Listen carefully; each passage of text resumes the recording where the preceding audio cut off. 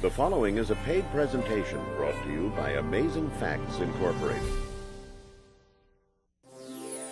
Coming up next on Amazing Facts Presents. And so if you're waiting for all the theologians of the world to endorse and embrace the truth of God's Word, it's not going to happen. They did not do it back in the time of Jesus. They did not do it for John the Baptist. They're not going to do it for the second coming either.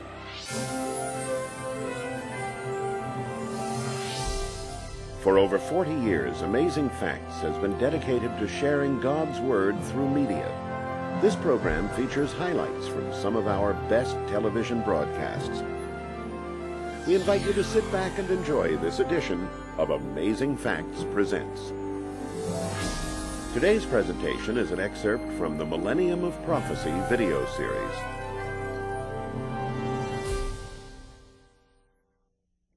Let's go to our study for tonight, dealing with our historical, John the Baptist, the voice in the wilderness. Jesus said, speaking of John, that he was the greatest of the prophets. Now you might wonder why the Lord would say that about John, because of course you've got Elijah and you've got Elisha. But Jesus said, assuredly I say to you, Matthew 11:11, among those born of women, there has not risen one greater than John the Baptist. The Bible doesn't tell us that John the Baptist wrote a book. He did not go to heaven in a fiery chariot like Elijah did. Why would the Lord say that? The Bible tells us that John the Baptist had a work very much like that of Elijah, who went to heaven in a fiery chariot.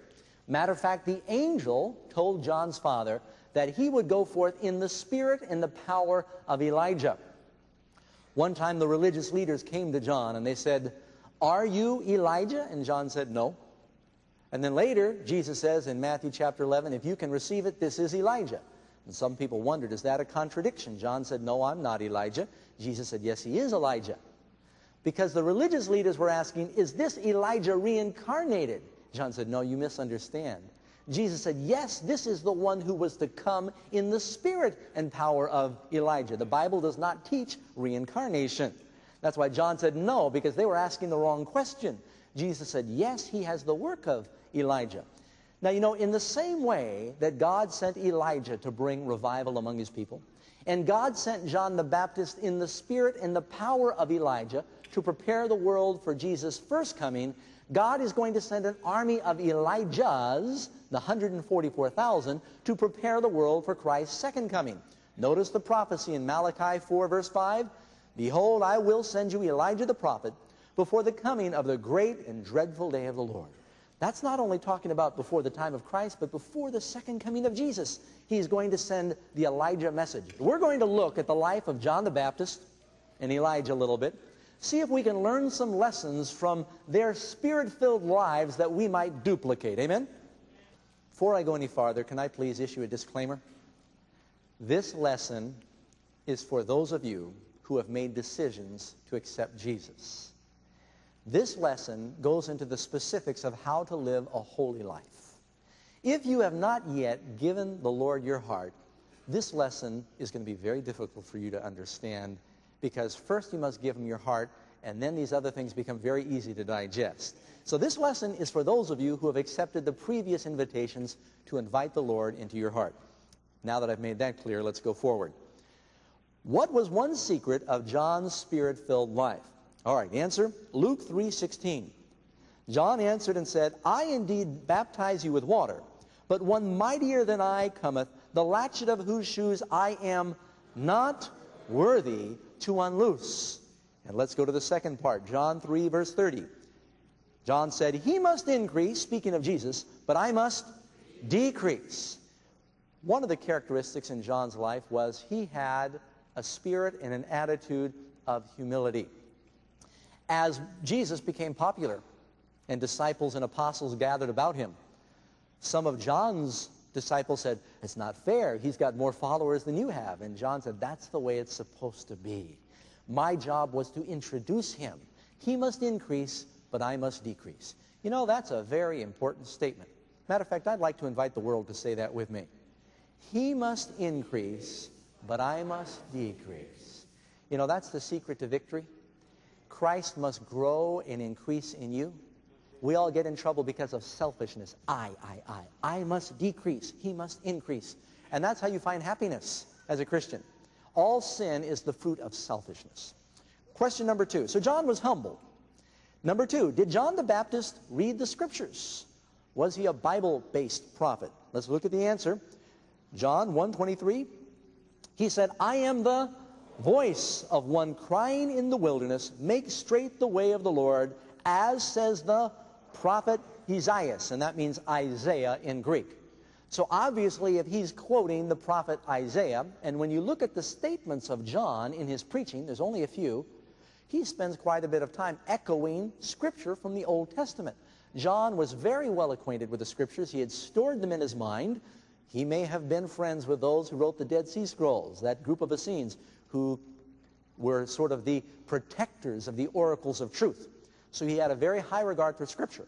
If we would like to have a Spirit-filled life as John had, you know, the Bible tells us that John was filled with the Holy Spirit from his mother's womb, right up to the very end. If you would like to have that kind of life, if you would like to do the work of John the Baptist in preparing the world for Jesus' second coming, then we need to have a personal relationship with the Lord through reading the Word on a regular basis. We need to pray on a regular basis. The Bible tells us that Daniel prayed 3 times a day.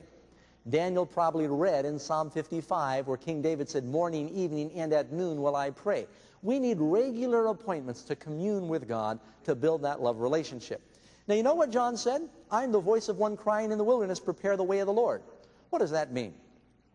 Back in Bible times when kings would travel, they would go with their chariots or their buggies. They did not have highway departments to maintain the roads. And so when the kings would travel, they sent a crew of servants on ahead that would fill in the ditches, that would cut off the high spots, that would straighten out these sharp curves to widen the road to accommodate the chariot of the king. And they would announce the king is coming, and they'd fix the road, and they'd prepare the people to receive him.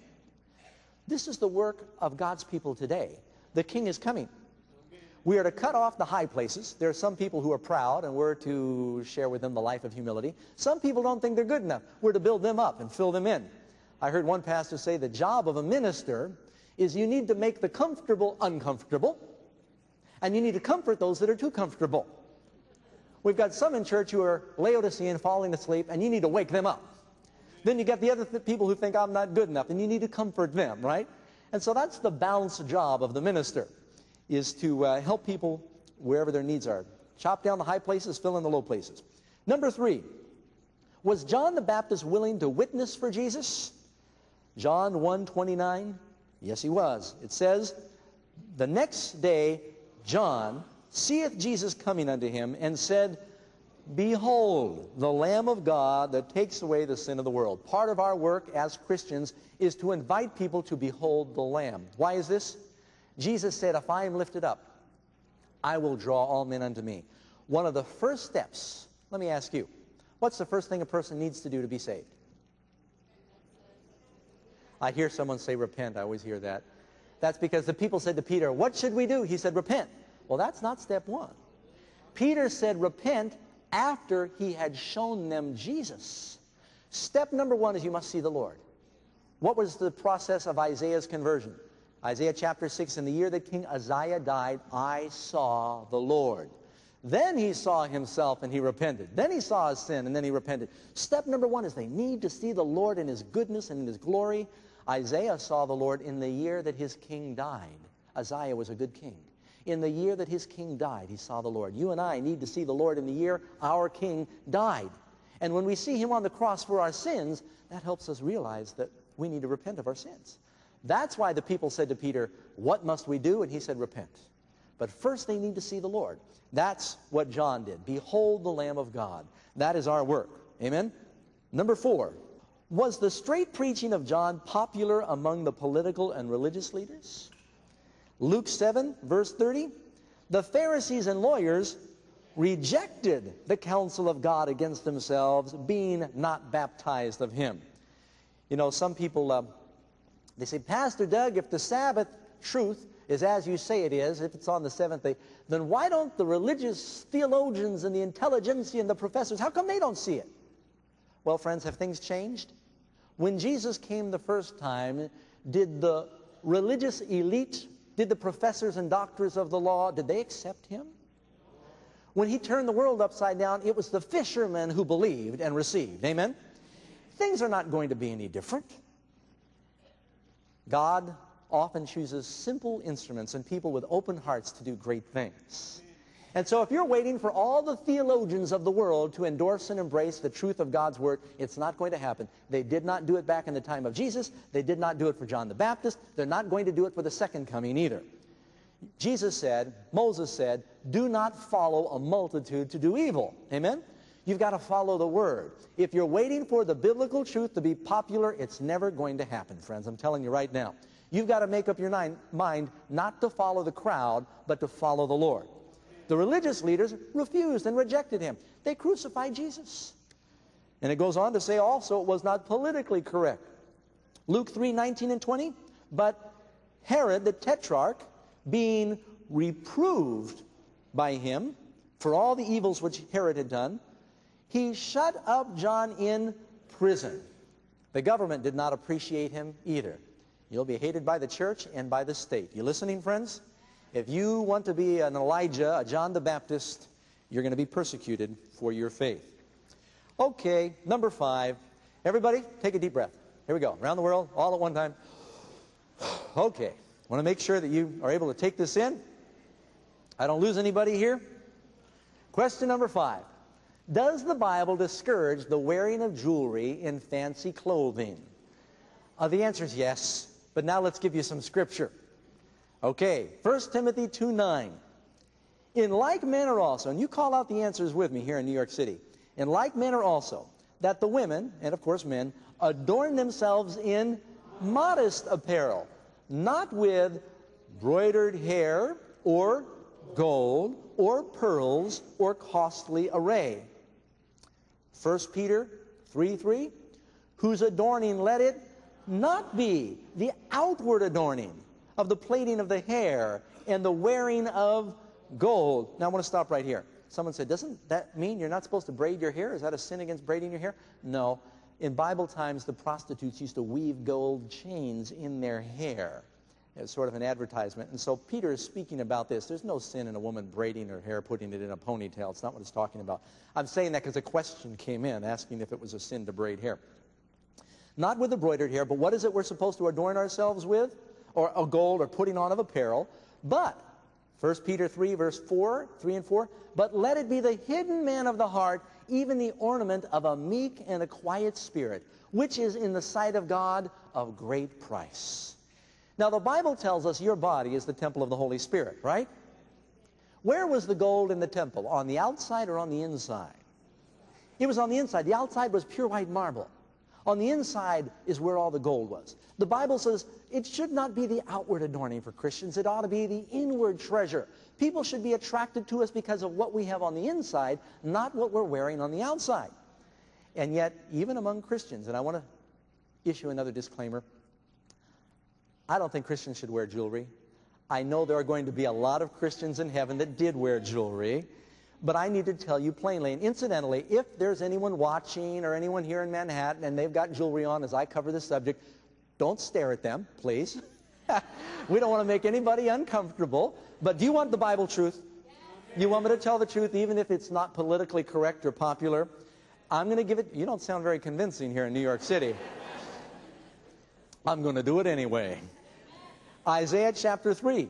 Now, you ought to read this. This is a passage where God talks about the daughters of Zion that are proud. And he identifies, and they're going to be lost, he says. You read it here, Isaiah 3, verse 18 to 21. In that day, the Lord will take away the bravery of their tinkling ornaments about their feet. Now, I want to stop right here while you've got that picture on the screen. Are you aware that much of the jewelry in the world originated with pagan roots? People wore things to ward off evil spirits. When I went to India, you know, they've got a lot of the Hindus have the red dot in the forehead. It's to keep the evil eye away. And you go to Burma and some of these other countries, and they're protecting their body from demons by putting these golds and minerals on their body. And friends, I think it brings more devils in than it casts out. Nowhere in the Bible does it say that we're supposed to do this. He goes on to say, he'll take away their ornaments about their feet, the chains. Oh, well, that covers everything, doesn't it? The bracelets, and the mufflers, that's the veils, the bonnets, the ornaments of the legs, the headbands, the tablets, perfume boxes, the earrings. I didn't hear you. The what? Is that in the Bible? The earrings and the rings and the nose jewels? You know, when I went to India, now, I used to study this for years, and when I mentioned nose jewels in America about 15 years ago, folks said, well, that doesn't apply. It does now. I just came back from India, and those dear ladies, they're beautiful ladies, and in my opinion, the Indian people are some of the most beautiful people in the world. But in my opinion, they ruin themselves. Some of these dear ladies, they'd get these two big old rings on the outside, and they look like running lights, great big old rings, and it scars their noses, and it causes other problems. And you know, the Lord says our bodies are His temple. What would you think of somebody who took a jackhammer and started drilling holes in the temple of God? Now, I tried to find one of the most outrageous things I could find so I could get a reaction. Because, obviously, you think, how many of you think that's going a little far? The question is, how far is too far? How many holes do we need in our body? The Lord gave you the appropriate number of holes at the beginning. No more, no less. He does not want you to add to or subtract from that number. Your body is the temple of God. And back in Bible times, when somebody died, they'd mutilate themselves. When they worshiped pagan gods, they'd pierce themselves. Have you read what the prophets of Baal did? They cut themselves. The Lord wants us to regard our bodies as holy. He says, I am holy, you be holy. But back in Bible times, the pagan gods would have their people mutilate and scar and dangle and twist and torture their bodies. And that's what's going on in the world today. And a lot of it is connected with demonic activity, the rock subculture. Well, I better stop right there. The Bible says, Luke 16, verse 15, you are among those who justify yourselves. Jesus is speaking here. You are among those who justify yourselves before men, but God knows your hearts. For what is highly esteemed among men is an abomination in the sight of God. Those things that may be very widely accepted and popular among churches and Christians, God says, they're an abomination. Our bodies are to be the temple of the Holy Spirit. Let me give you some more scripture. I'm going to camp out here a little bit. Turn with me to Exodus 33, verse 4 and 5. What did the children of Israel make the golden calf out of? Their earrings. He said, take the earrings out of the ears of your sons and your daughters. And it's in the ears of our sons and daughters today too, right? And the nose and everything else. Karen and I went on vacation, and we saw this man walking around. He had a ring in his nipple and one in his navel and a chain between the two. And he was an old gentleman. That just seemed to make it worse because he had tattoos look like wrinkled maps. And I thought, that fella can get hurt playing volleyball. Do that. And this is what people are doing. It's, you know, I think it's going too far. But let's read the Bible. All right. Exodus chapter 33. They made this golden calf. A lot of them died. The Lord ground it up and made them drink it. He said, if you want gold, it's going to be on the inside. And verse 4, when the Lord told them that they were under curse, it says, when the people heard these evil tidings, they mourned, and no man put on his ornaments. For the Lord had said unto Moses, say to the children of Israel, you are a stiff-necked people. I will come upon you in the midst of thee in a moment and consume thee. Therefore now put off thine ornaments from thee, that I might know what to do with thee. And the children of Israel stripped themselves of their ornaments by Mount Horeb. He was trying to prepare them to enter the promised land. They came out of Egypt and adopted all the customs of the Egyptians. You know what's happening to the church in the world today? We are little by little adopting the customs of the world. God wants us to be a pure, simple people. That's probably not enough. Go with me to Genesis chapter 30, what is it, 35, sorry. Genesis 35, that's page 57. Jacob is going to present himself before the Lord. And then verse 2, Jacob says unto his household and to all that were with him, put away the strange gods that are among you, and be clean, and change your clothes. He says in verse 3, and let us arise and go to Bethel, and there I will make an altar unto God, who answered me in the day of my distress, that was with me in the way which I went. Then they gave unto Jacob all the strange gods that were in their hand, and all their earrings which were in their ears. And Jacob buried, he hid them under the oak which was by Shechem. They buried them. We're going to present ourselves before the Lord too. We've learned from God's word that we are now living in a time of judgment. And if there was a time you could wink at what people wore in the Old Testament and years ago, it's not time to wink at it now, friends. Now God wants us to be holy. He wants us to be pure. He does not want us to conform to the world. You know, some people say, well, Doug, you're making such a big deal over a little issue. A little bit of jewelry tastefully worn would be appropriate. How much is too much? One reason that I don't even wear a tie clip. I know you might think that's fanatical, Doug. But let me tell you why. I don't want to do anything to make someone else stumble. Here's the principle. As an example, when I pastored my church in New Mexico of Navajo Indians, matter of fact, our last meeting, one of my Navajo members was here to visit me. He's working in New Jersey now. I don't know if you're aware of it, but the Navajos are born with the alcoholic propensity, all of them. Now, that's not true of everybody, but they've studied it. It's a condition. If Navajo Indians drink, I live with them. I'm not being derogatory. It's a fact. They drink until they're out of money, or they're out of alcohol, or they pass out. It's a terrible, terrible plague on the reservation. And I've just seen wonderful, noble families, and when they start letting alcohol come in, it just destroys them. When I lived among the Navajos, suppose that I drank 1 glass of wine a week. Now, I might be doing it in moderation. It doesn't kill too many brain cells. But by my example, they could say, Doug drinks. If I drank half a glass of wine once a month, they could say, Doug drinks. How much wine do I need? I don't need any. There's plenty of other things to drink, right? And so, because I love my brother and I don't want to do something that would hurt him, I don't drink any. A person might say, well, Doug, I'm going to tastefully wear a couple of modest earrings. You know, I feel kind of undressed without them, and maybe a ring or two, and I'm not getting carried away. Well, that's true. You could say that. But, you know, some people are insecure about their appearance. A lot of people are insecure about their appearance. Television and the movies accentuates that insecurity. We all feel like we're imperfect because everyone seems so perfect in the media, right?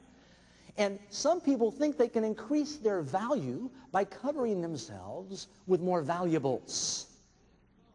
I went to a store the other day, and there was this girl. She had earrings just all wrapped around the ear, you know, and I thought, this is going to go out of style. You're going to have holes all the way up and down your ear. I wanted to ask her if she was able to pick up any radio frequencies because she had so much metal all around your ear. Your body is the temple of the Holy Spirit. Someone might say, what about makeup, Pastor Doug? I figure, what have I got to lose? I may as well hit this. I'm going to hit it hard, and we're going to move on, right? The principle for the Christian is you want to do what Jesus would do. I can't picture Jesus painting himself up so that, you know, he looks like a clown. My philosophy is if you've got so much makeup on that people know you have it on, you have too much on. You want to look, as a Christian, as simple and natural as you can be. You don't want people to be distracted with all the blue goo and the green and the sequins and things that they're putting into the makeup today. I'm not saying it's a sin, but I think the idea for a Christian is you should be as simple and natural as you can be. We ought to be clean, amen? Our clothing doesn't have to be rags, but it should be modest and it should be simple. When Adam and Eve sinned, the Bible says they made aprons of fig leaves, mini skirts. God said that's not going to do. He gave them robes of skin. The words were different. God says you're not covering using the right material, and you don't have enough material either. God gave them robes. Why do we wear clothing? To stay warm?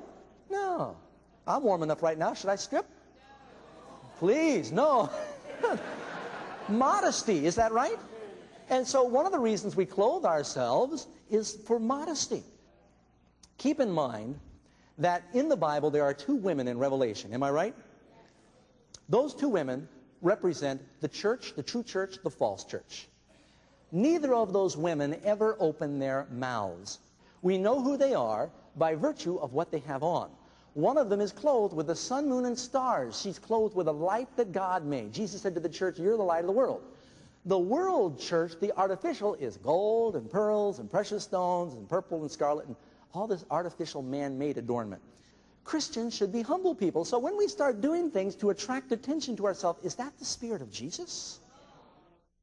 If you're waiting for the biblical truth to be popular, it's never going to happen, friends. I'm telling you right now. You've got to make up your mind not to follow the crowd, but to follow the Lord. all sin is the fruit of selfishness. People should be attracted to us because of what we have on the inside, not what we're wearing on the outside. I must decrease, he must increase. Jesus said, if I am lifted up, I will draw all men unto me.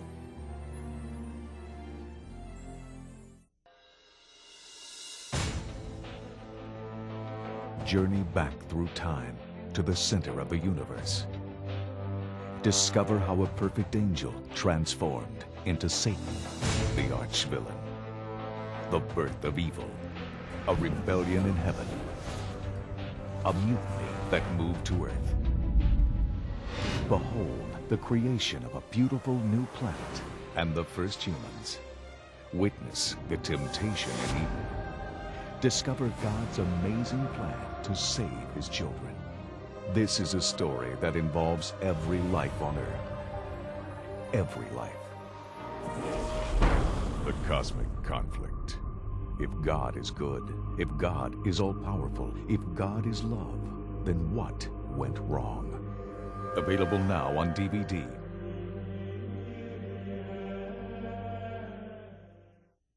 Hi friends, Amazing Facts is so excited to tell you about our new Prophecy Study Bible. It's filled with everything you could ever want in a Bible. It's got the maps, red letter edition, concordance, and all 27 of the Amazing Facts Bible study guides are in here to help you in your personal study and to help you study the Word with your friends. If you'd like to know how you can get a copy of this incredible study Bible, call the toll-free number on the screen or go to our website, amazingfacts.org.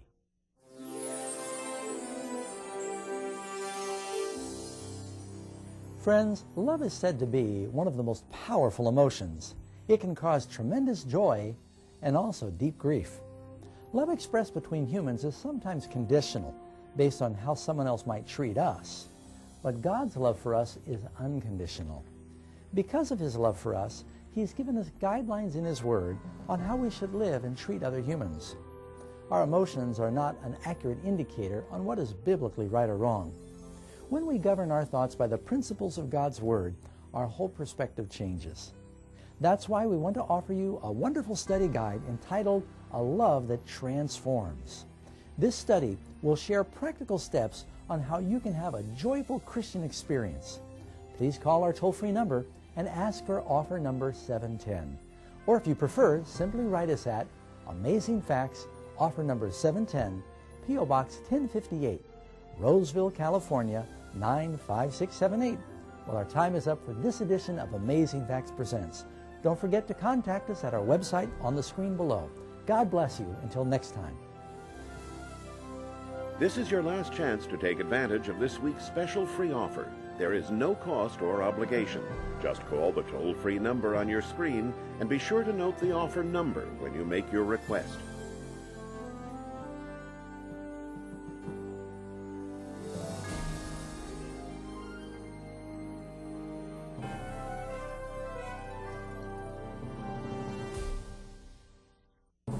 The preceding was a paid presentation brought to you by Amazing Facts Incorporated.